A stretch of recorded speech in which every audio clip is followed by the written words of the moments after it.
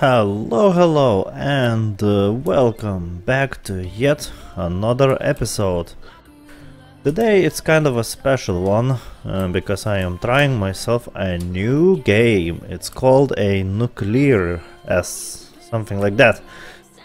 Idea is that you are in control of the nuclear power plant. You can explode it, you can fix it, you can upgrade it, and everything else. At this point I am basically kind of good running.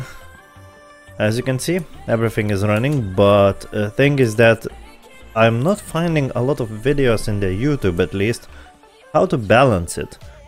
You know, there is a perfect tutorial video how to start everything up, and there is nothing how to balance stuff. So, as you can see, I am kind of in stable condition. I'm slowly earning money. I am, by the way, upgrading to the second,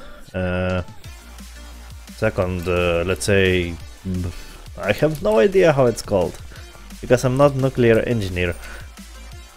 Let's say second loop, I guess, because I will have a B2 pump, steam generator, turbine, and the condenser pump.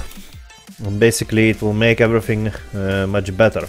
So now about balancing.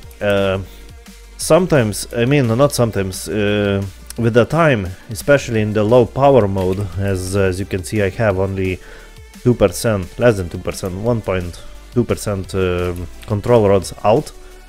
It's basically the vessel pressure will go down with the time. So you need to turn on the heaters from time to time at the low setting to make it heat up and not lose pressure, because then there gonna be a steam detected and high steam level, and then all sorts of problems will start. Also, there is a big demand changes, so I'm not recommending use turbine bypass valves, because let's say I'm making 5%, right? Yes, it will make power less. As you can see, yes, it's now climbing slowly, but it will make bigger heat in the condenser, and then they will start heating up. By the way, to make these values visible, just click a right mouse button on the gauge and you will see. And if I, for example, now make it 0, it will make a more stable stuff. As you can see, now it's much stable. So it's balancing out. The best to control the power is lowering the heat value of, or higher, making higher of the primary cooling pumps. If you have more of them, it will be of course more complicated, but this is the beginning of the game. I have only one of them, and basically this is this circuit is cooling the core of the reactor.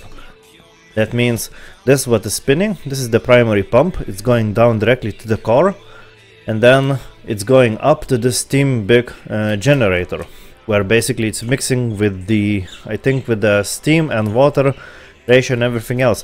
So always try to keep up around this gauge level. If you think that something is dropping, like liters, that means you need increase the flow speed in this case, and it will make stuff a little bit better. And then all the heat is coming to the condenser, where it's basically recycled back to the cooling system. Something like that, I guess. I'm not nuclear engineer, so I might be mistaken. Also, there is a bug or something that level might randomly increase to insanity without any questions. I have no idea how to fix it, so don't ask me. So yeah, now we can a bit speed up time. I will try to increase power for the next hour because I need. So I'm gonna do by 3% primary pumps. Now the water flow will increase for the turbines, and basically it will make a bigger power. I need to do this because my reactor is a bit overheating, so I'm gonna a bit retract control rods also. Now, because we're producing here more heat, now this will go lower, as you can see. So I need to make 3% again. It's basically balancing, a lot of balancing. And because now we're producing more heat here, it needs to be thrown into atmosphere. As you can see, it's climbing kind of... Oh, no. Okay. It's good enough for me. Usually it's what is happening, you're producing more heat here, and then it's throwing, you need more throw to the atmosphere heat. Yeah, it's kind of climbing, yeah, as you can see. So I will manage just make like 1 or 2%. So, as you can see, we have more power, demand is still okay in this hour, so this is very good news. So let's speed up normal time and let's explore the plant. Also, always wake up this IO, operating assistant, and ask him whatever he is. Make him always check the plant, because then it will be easier for maintaining stuff. Usually you can do around 3 days without any maintenance if you are doing everything correct. So yeah, let's hope everything will be fine.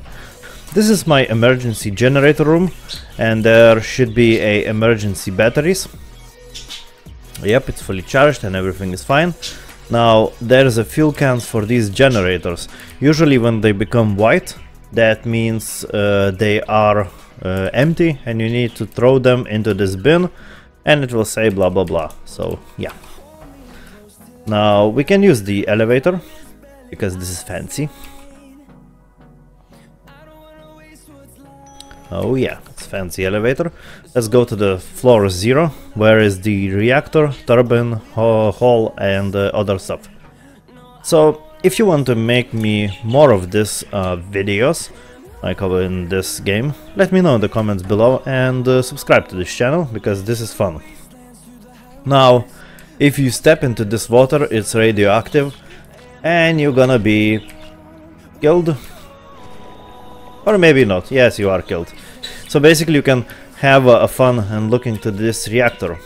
I'm not recommending, of course, looking at it, but yeah, if you want, if you have desire.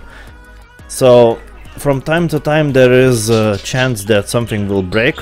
It will start steaming, so always keep an eye what is happening around you.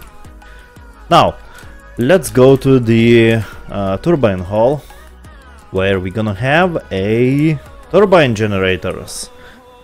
So this is I think the steam thing that is spinning the main turbine that is producing electricity. Yes, here it's producing electricity, this big thing, and this is one of the let's call steam things. And there is, yep, there is my second pump, what I was talking about for these generators. Yeah, it's nicely shining. Of course, there is a chance that it might start leaking and stuff. Now, this is the electrical room, and this is the condensers. These are very important, not condensers, speaking gibberish. What? They're not connected? I hope I'm not gonna get electrocuted. They had a bug that it's basically without any questions. Oh, hello. He's checking basically my plant. These are basically absorbing extra unused electricity that you're producing. But if you are having more electricity than you need, they will start heating and they can explode even. Also, there is an audits and stuff, and yeah, there is plenty things that can go wrong here. Also, you can go outside if you want, but it's not like necessary, and for what? So yeah, it's cool. Everything is moving, nice. I like it. So let's go inside, let's go to our control room, because probably we need another power increase to the reactor. And yeah, so this is gonna be a short tutorial how to make a power, how to maintain it. If you want to see more videos of this game, click a like and subscribe buttons, and maybe leave a comment if you have suggestions what we should do, or maybe you want to see this exploding. If you want, let me know also in the comments below. So let's increase the power again. Soon we're gonna be at the limit, unfortunately, and this not gonna be a good scenario. Anyhow, so thanks for watching, and we're gonna see you obviously in the next one. Have an absolutely fantastic day, everyone.